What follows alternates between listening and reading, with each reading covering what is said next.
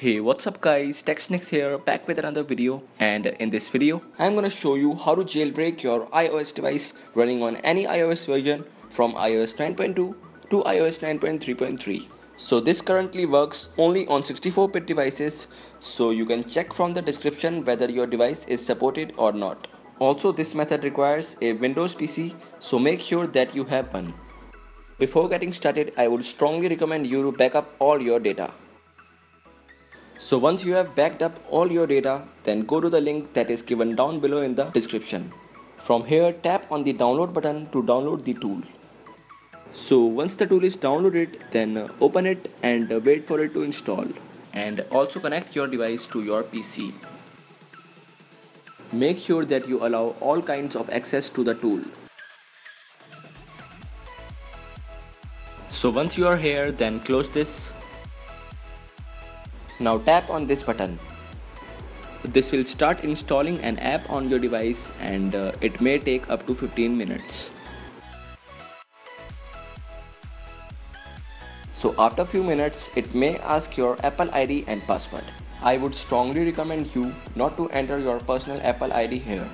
Instead of that, create a new Apple ID and enter its password.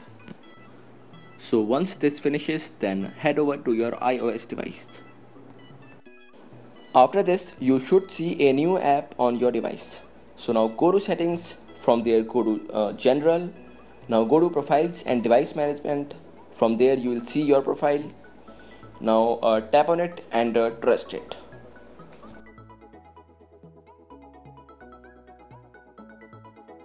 After this, open the app that you just installed.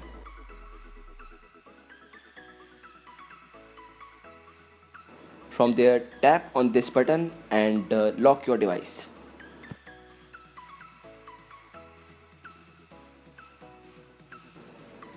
This will now start jailbreaking your device. So just wait for it to complete, and by that time, don't interact with your device. So once the device restarts, then you will see that Cydia is now installed in your device and your device has been jailbroken.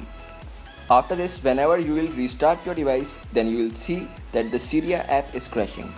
So to fix this, open the app that you installed from your PC and now tap on the button and lock your device.